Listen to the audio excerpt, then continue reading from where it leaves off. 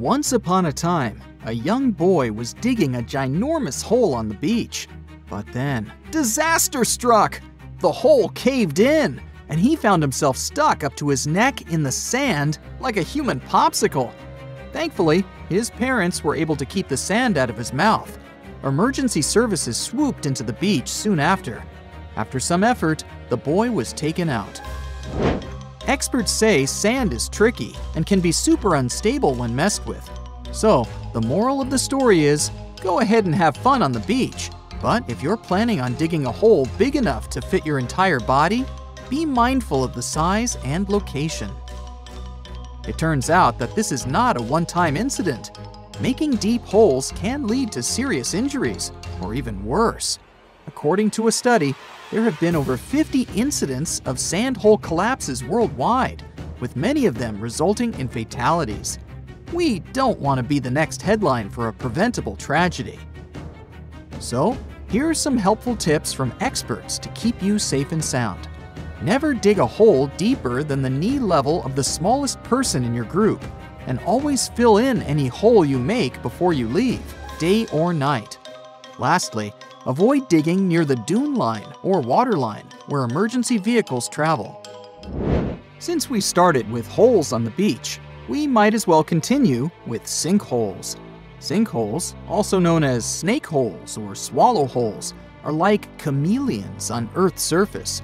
They can be big, they can be small, and they can pop up seemingly out of nowhere. It's like playing a game of whack-a-mole, but instead of moles, it's sinkholes. These sneaky things form over the years. They require specific conditions and processes. So what's the deal with sinkholes? Well, they're basically natural depressions or holes in Earth's surface caused by karst processes. And what are karst processes, you may ask? They occur when bedrocks are soluble. It's as if rocks have a secret weakness, and water is their kryptonite. Now, even though sinkholes form slowly, they're like that one friend who's always full of surprises. They can be unpredictable and show up when you least expect them. Interesting fact time. This giant pit is over 2,165 feet deep. It's the biggest and deepest sinkhole in the world. Some researchers think a meteorite might have caused it, but others believe it formed over the course of 128,000 years as underground rivers eroded the surrounding limestone. Either way, it's pretty mind-boggling. The locals have known about it for ages, but it wasn't until 1994 that the rest of the world learned about it thanks to a group of British explorers. This massive hole is home to over 1,200 plant and animal species, including rare ones like the ginkgo tree and the clouded leopard. A waterfall cascades into the pit in the rainy season, feeding an underground river and cave system below. It's like a whole other world out there. Next, we have hailstorms. Think of them as nature's way of saying, "Heads up!" in the most intense way possible. Hail is like frozen rain on steroids, and when it starts pelting down, you better take cover. Hailstorms typically last for about 15 minutes, but in that short time, they can cause serious damage to buildings, cars, and crops. They can even knock out power lines and bring down trees. And if you're unlucky to be caught out in the open during a hailstorm, you might find yourself feeling like a human pinball. Here are some of the things that make hailstorms a real bummer.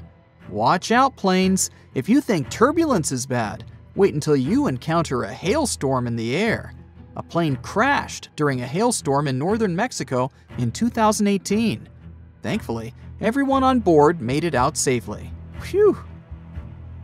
Hail is not just a danger to airplanes, but also to cars on the road. Imagine driving down the highway and then boom! Your windshield shatters into tiny pieces. You can barely see where you're going, and the road is slippery. Farmers have it rough during a hailstorm too. Those strong winds and giant ice pellets can destroy crops, leaving behind a trail of broken plants and stripped bark. All that hard work goes down the drain in a matter of minutes, leading to significant losses. What if it's summertime? Who doesn't love soaking up the sun, playing in the sand, and catching some waves? Oops, rip currents. Those powerful, narrow channels of fast-moving water are everywhere along the east, Gulf, and west coasts, and the Great Lakes shores. They can move at speeds of up to 8 feet per second. People who panic in rip currents often try to swim straight back to shore, which is the wrong move and could tire you out, or even worse. So, what should you do if you get caught in a rip current? First, stay calm and don't fight it. Instead, swim parallel to the shore and then back to land at an angle. A little clarification.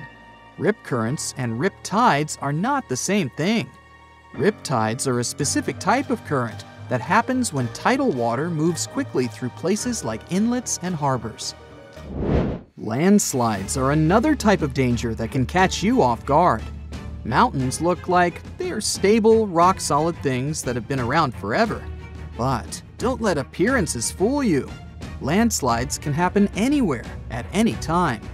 Basically, landslides happen when a big pile of dirt, rocks, and other debris gets all shaken up and starts tumbling down a hill. Sometimes it's because of rain. Sometimes it's because of something like an earthquake. And sometimes it's just because the ground decides it's had enough. Mother Nature's got some more tricks up her sleeve. First up, we've got heat bursts. This weather phenomenon is hotter than a jalapeno.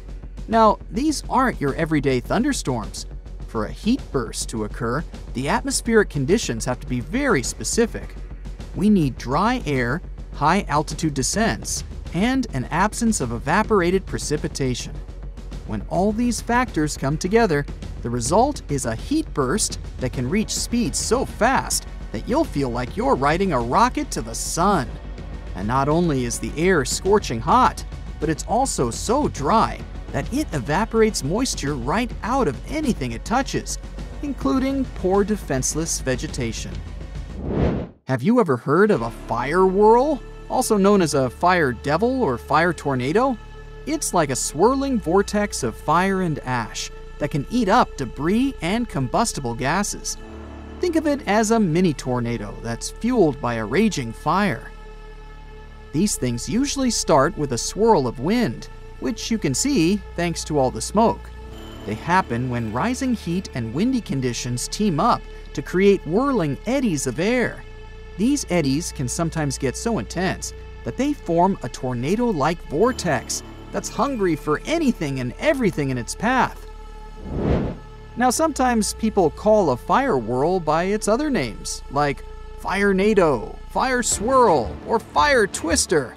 But those terms usually refer to a different thing, where a fire is so intense that it creates an actual tornado. Fire whirls are a little different because their vortex doesn't usually go from the ground all the way up to the clouds.